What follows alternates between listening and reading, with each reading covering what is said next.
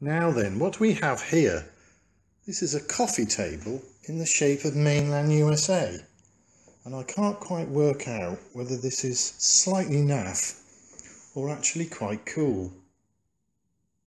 I only ever made 2 of these tables, and they were to remind me of holidays I had where I drove across the continents. One was of USA and one was of Australia. Now, one of the design features was that I included the Great Lakes. There's all 5 of them there in a slightly lighter colour because I only used 2 wood stain coats instead of 3.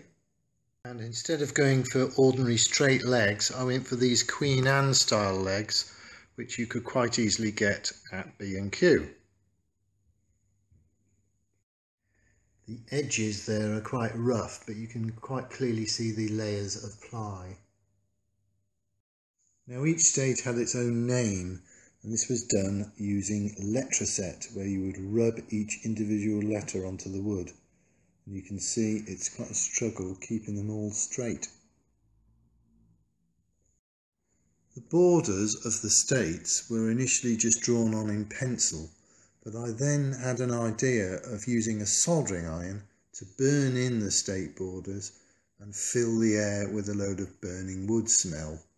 But they actually came out quite well. Nice little ridges showing all the state borders. So let's turn the table over now to see how it was constructed. So the baseboard was another piece of wood, obviously a bit smaller, just glued onto the main map. And it did make the table rather heavy though. So the legs were just screwed into the baseboard with 2 posi-drive screws there, and then they were finished off by putting a felt top there to stop it scratching the floor. Now, the positioning of the legs was just a random decision. I just sort of put them on the baseboard, tried to make the table as stable as possible, and then just screwed them into the baseboard. As you can see, I've done rather a bodge here on the back of Florida. I've had to glue a steel rule onto it, purely to strengthen it, because people were tripping over it.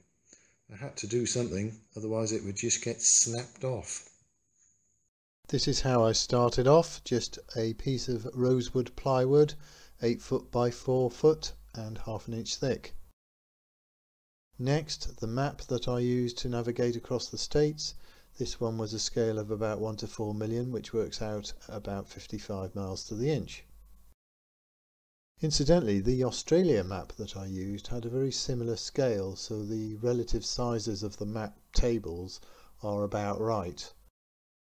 After tracing the map edges onto the plywood, I then used a handsaw to cut away the main bits of wood. A jigsaw might have been easier, but I actually just used files and a handsaw. Here's a picture of me sanding down the table just before I stained it. There were 3 coats of wood stain and 3 coats of varnish on top. So here's the Australia table. Now this is a lot lighter because there's no baseboard, and also the legs are slightly shorter, so it's a lot lower in profile. The state legends were done in a slightly better typeface this time, but I used the same technique for that and the borders. And a lot of the Australia borders are straight, which actually are more difficult to do with the soldering iron. I used a slightly darker wood stain on the Australia table, more of a sort of brown rather than a rosewood. But the feet were essentially mounted in the same way, but this time directly onto the map rather than onto the baseboard.